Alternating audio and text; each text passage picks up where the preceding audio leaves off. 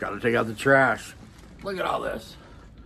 Oh my goodness. I got more out on the street already. How in the world does such a small family have so much garbage? You know, we got to pay to take this trash out. For somebody to come and remove it from our property, as I'm sure you do too. And so week after week, when the day arrives, take out the trash, put it all out on the curb, drop it in the buckets, and pray he don't forget. Pray the garbage man doesn't forget to come by and remove the stuff, because like I said, you know, we pay for the honor to have our garbage removed. Seems like sometimes in our lives we got a lot of trash, and I don't know where it all comes from. Sometimes we just have it piled up and piled up and piled up, and it seems amazing to me that we collect so much stuff that is of no good for us, that should be thrown away. But you know, the price for that trash disposal, the stuff and the junk of our life, is already paid. You see, when Jesus died upon a cross for our sins and rose again and is now sitting at the right hand of the Father, and we said yes to that, the junk of our life is already cleared up. But we keep collecting more, and we keep collecting more, and pretty soon we got a pile after pile after pile, week after week in our lives. Why can't we just throw stuff away and let it go? Wish it was that easy, but you know, we're sinners. And we keep holding on to stuff, and we keep collecting stuff. But maybe today we need to look and sort through our personal lives and take out the trash and say, dear God, all of this stuff that is of no use to me, that is holding me back, that is disturbing me, I put it in your hands. And Jesus, basically we have to ask for his forgiveness and say, I'm sorry, I've been holding on to doubt, holding on to unforgiveness, holding on to this sin and that, and say, God, forgive me of my sins. And we hit our knees, and the garbage goes away.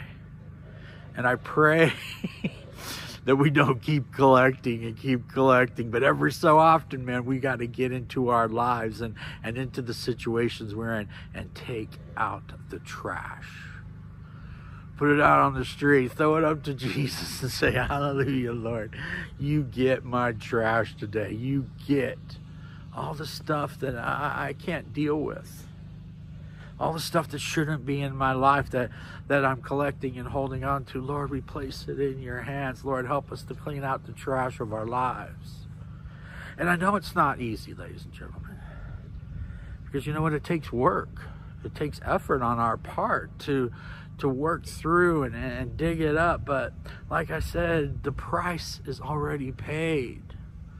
God will forgive us. God will allow us to clean up the stuff of our life. He's encouraging us. He says, it's free now. You know, all you have to do is accept me. I will help you. So maybe take a minute. Maybe you don't want to dig up this much trash today. Maybe there's a couple things you could throw out. Put it in the hands of God. Take off your shoulders. Maybe it's unforgiveness for someone. Maybe it's this, that, or the other, lack of faith.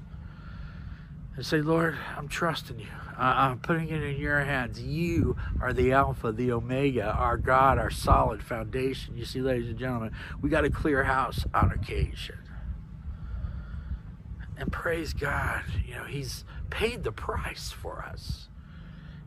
And says, cast your burdens upon me. My yoke is light. So let's load God up. Let's load Jesus up with some trash today. Let's clean a little house. Let's ask for forgiveness. Let's fall before the Father. And maybe next week we won't have quite that much. It's amazing how easily the trash of our lives can accumulate and accumulate and grow, and then the next minute we're overwhelmed with all the stuff that we've yet to sort through of our lives. So I don't know. I pray this bless you today. I was taking out the trash this morning and I'm thinking, that's pretty deep. Joel, maybe you need to sit down and go through some stuff and clean a little room. I pray this blessed you. God bless you. Dear Lord, I come before you and I thank you that you have paid the price for us, and that we can fall before you and clean up our lives and put it in your hands.